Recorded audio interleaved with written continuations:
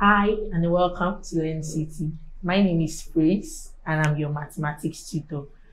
Last class, we talked about change of subject of formulae, the rules, and we solved one example to explain better on how change of subject of formulae is being done. Today, we'll be doing two examples. We'll be doing some examples on how to solve our questions on change of subject of formulae. We basically talked about the rules last class, whereby you remove your fractional part, you bring one part to the other part, you bring one side of the equation which are similar to the other side, then you factorize in case of brackets, then you simplify as much as possible, making a letter which you are asked to find for the subject of the formulae itself. Now today we'll be basically doing some examples on change of subject of formulae. Now, our first example, it is make x the subject of the relation in 1 plus ax over 1 minus ax, which is equals to p over q. Like I said, we have 1 plus ax over 1 minus ax is equals to p over q. 1 plus ax over 1 minus ax is equals to p over q. Now, what do we do? In our last class, we talked about the first rule, which is you remove the bracket, the root signs, or the fractional parts. Now, if you should check this question right, we don't have a root sign, we don't have the square sign, we don't have the bracket, but we have the fractional part. The fractional part is 1 plus ax over 1 minus ax, which is equals to p over q. Now we have to remove the fractional part. Then what do? You cross multiply. Cross multiply. Such that 1 plus ax over 1 minus ax is equals to p over q. Then you cross multiply. You cross multiply. Then when you cross multiply, what will our answer be? We'll basically be having p into brackets 1 minus ax is equals to q into brackets 1 plus ax. P into brackets 1 minus ax, which is equals to q into brackets 1 plus ax. Now we multiply.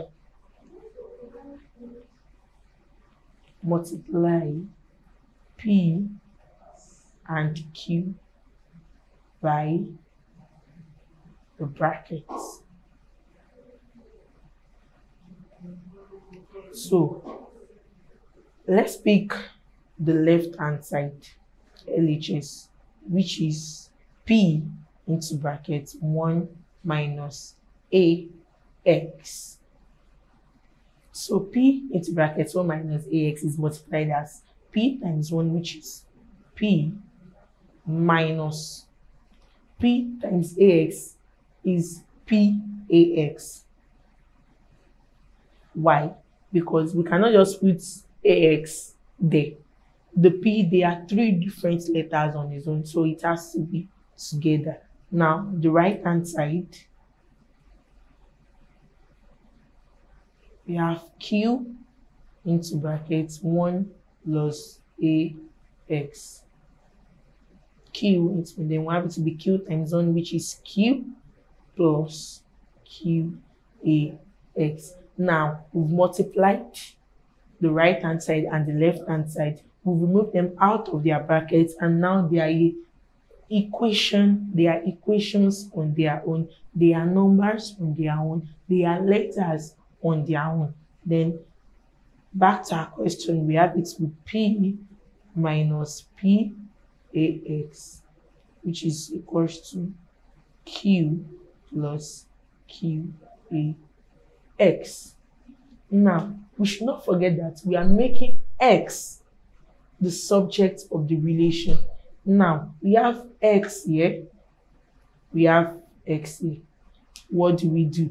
since we talked about, since we have two x's there, we have to make it in such a way that our x is just 1. Why? Because we have to look for x. We have to make x the subject of our relation, not x squared, not 2x, not x plus x, not ax, or the likes. Now, how do we do it?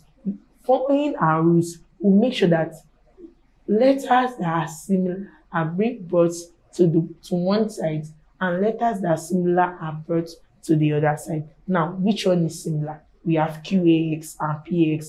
Why? Because they both have the AX and the AX, and they have the X which we are practically looking for. We have it to be P is equals to Q plus QAX plus PAX.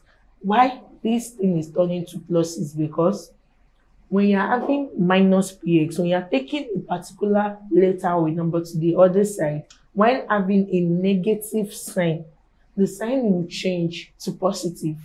Likewise, when you're having a positive sign on one side, when you're taking it to the next side, it will be turning to negative.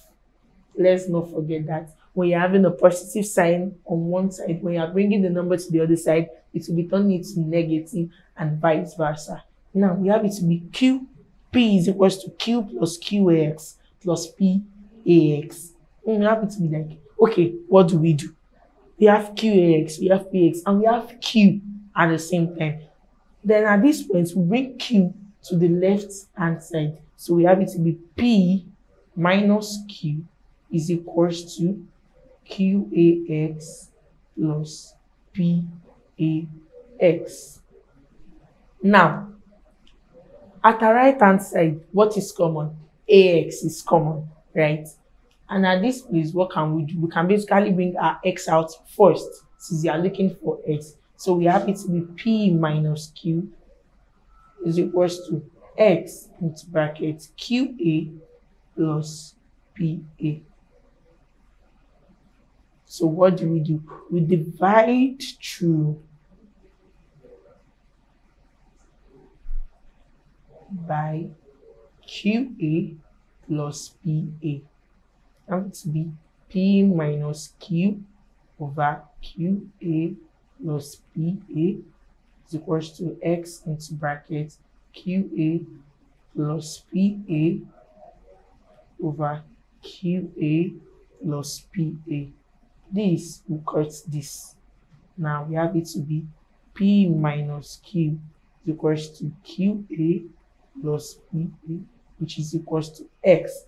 And it can also be written as x is equals to P minus Q over. Now we have A in common for our QA and our PA. So we'll bring our A out to make our equation a standard one. A into bracket Q plus P.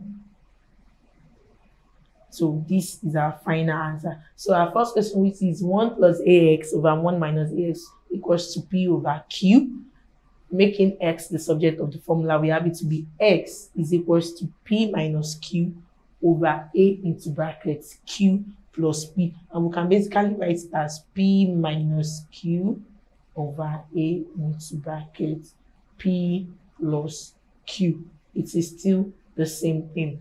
Now, taking the next example, we have to make S the subject of the formula in V equals to K over root T over S. Make S the subject of the formula. Now, in this form, not forgetting the rules that we begin by clearing fractions, roots, or brackets. Now we have a root sign here. What do? Now this root sign is 2. The root there is 2. So what do? We square both sides.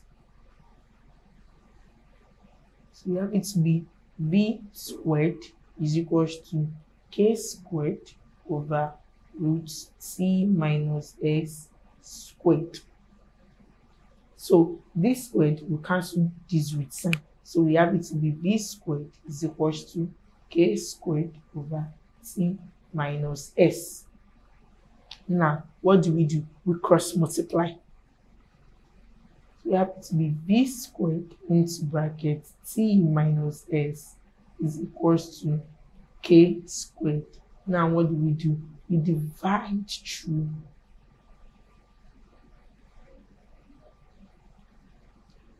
by v squared. So we have it to be t minus s is equals to k squared over v squared. So it has to be t minus s is equals to k squared over v squared. Now, making s the subject of the formula, then we bring t to the right hand side. Why? Because it is disturbing our s. So we have to be minus s is equals to k squared over v squared minus t. Now, we have minus here. What do? We have to make s the subject of our formula, not minus s. So multiply through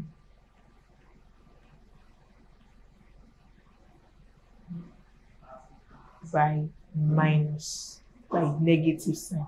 So multiplying through means we have s is equals to minus k squared over v squared plus t. We should not forget that our minus times minus is plus.